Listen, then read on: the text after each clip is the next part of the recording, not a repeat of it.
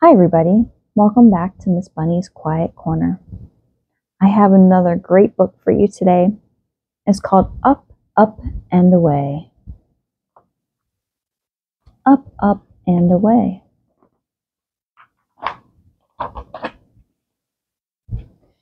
Donald and his friends were standing outside the clubhouse on a crisp, bright day.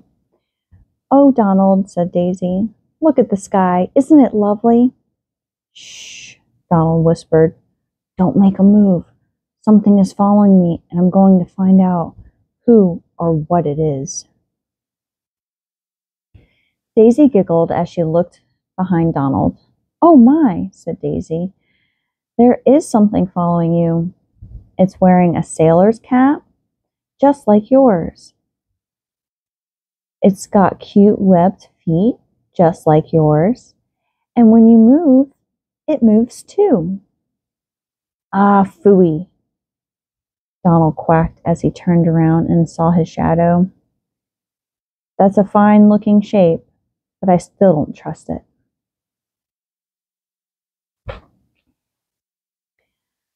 The friends laughed at Donald as he glared at his shadow. "Cheer up, buddy," said Mickey. "Why don't you leave your shadow on the ground and come with me?" "I don't know," Donald moped. "Where are we going?" "Up, up, and away," Mickey cheered. "Who wants to help Minnie and me fly our hot air balloon?" "I sure do," shouted Goofy. "You can count me out," Donald grumbled. "I don't trust that thing. Besides," he added, "I'm not missing lunch." "Oh, come on, Donald," Minnie pleaded. "I've packed a square meal for each of us. Up, up, and away."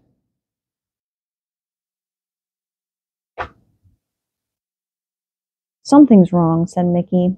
"The balloon won't fill with air." "That's too bad, buddy," said Donald, trying to hide a grin. "I guess we'll just have to go back to the clubhouse for lunch."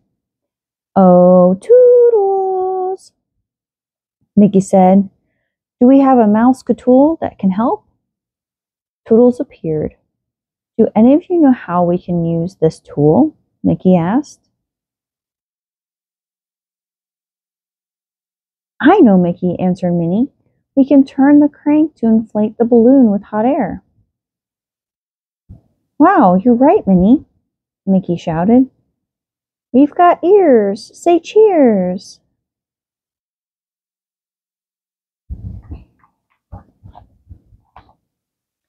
Soon the friends were floating high above the clubhouse. "Up, up, and away," cried Daisy. "This is fun." "Look, everyone," yelled Minnie. "Can you see the clubhouse from here? It looks so small, and there are so many shapes below us. I see a heart, a triangle, and a rectangle. What do you see?" "Heart,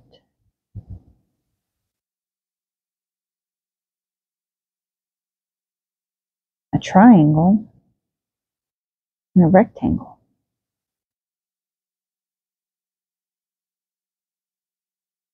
And this is a diamond shape.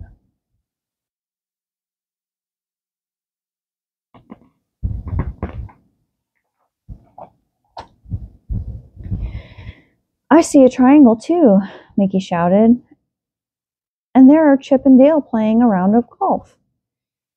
"It should be called a triangle of golf," laughed Daisy. "Just look at all those triangle-shaped flags." "What's a triangle?" asked Goofy as he bit into his sandwich. "A triangle is a shape with three sides that all have points at the ends, sort of like your sandwich," Minnie explained.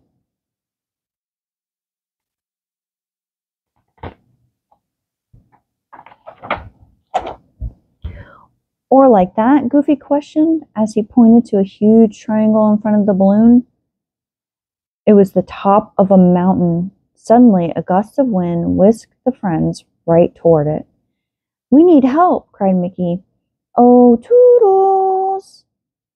Toodles appeared with a triangle, a patch, a ladder, and a spyglass. Which tool should we use? Asked Minnie.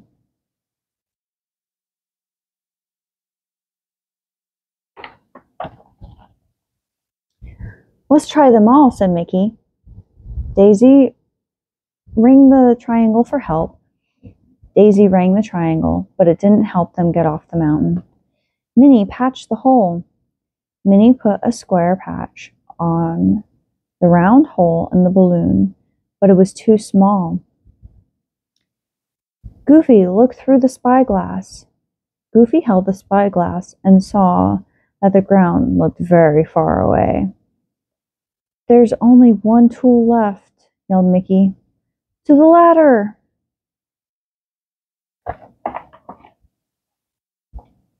Mickey dropped the ladder over the side of the balloon. We've got ears, say cheers, said Mickey.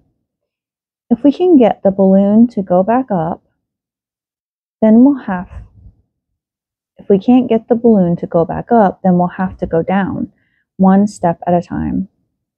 Me first, shouted Donald.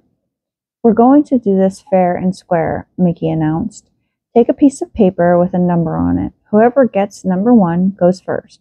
Whoever gets number 2 goes second. Get the idea?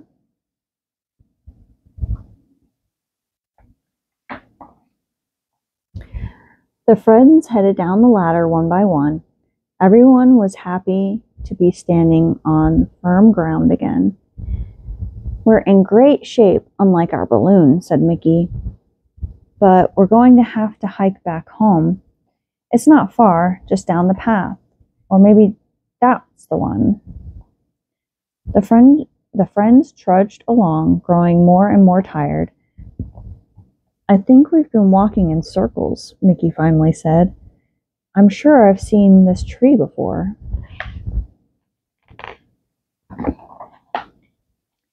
Oh, Toodles!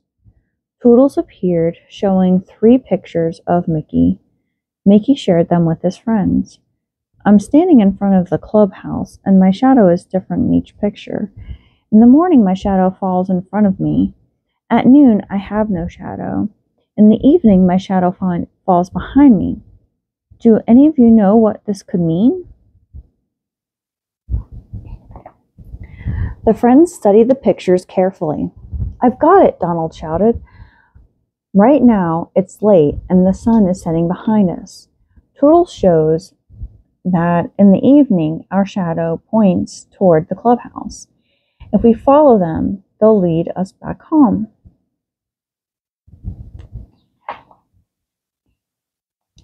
Donald was correct. The shadow helped the friends head in the right direction.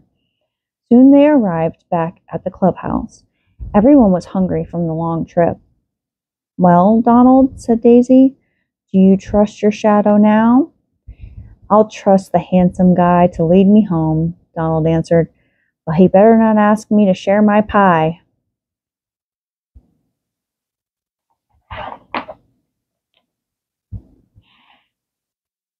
The end.